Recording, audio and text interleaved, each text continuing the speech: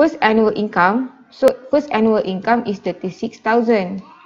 And the increment for the following year is 1,000. And D is equal to 1,000 per year. Calculate. So number of years to receive twice his first annual income. So annual income is 36,000. So when TN, when his salary is equal to twice his current income, which is 72,000. So we know we have TN is equal to A plus N minus 1D, right? So we can just substitute.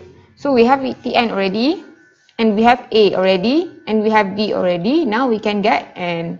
So TN is 72,000 is equal to A is 36,000 plus N minus 1,000.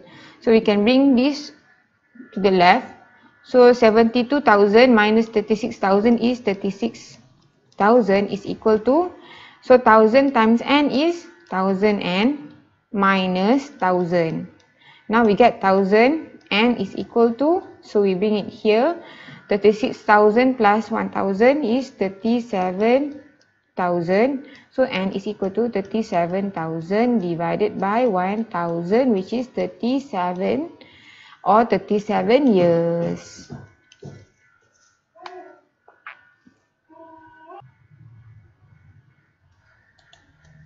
And then yearly increment if his salary during the 6th year is 43,500. So you see here, so A is equal to 36,000, sorry, and then TN, and then he say like 6 years, so it means T6 is equal to 43,500. So we need to find increment, which is, what is the D? So again, we have the formula TN is equal to A plus N minus 1D. So we have N is equal to 6. See, T6. And Tn is T6. So T6 is equal to 43,500 is equal to A is 36,000 plus N is 6. So 6 minus 1 is 5. D is, we need to find. So 5D is equal to 43,500 minus 36,000. So we get 43,500 minus 36,000.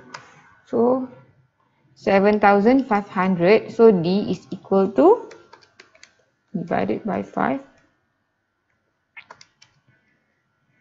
which is equal to 1,500. So the increment is 1,500.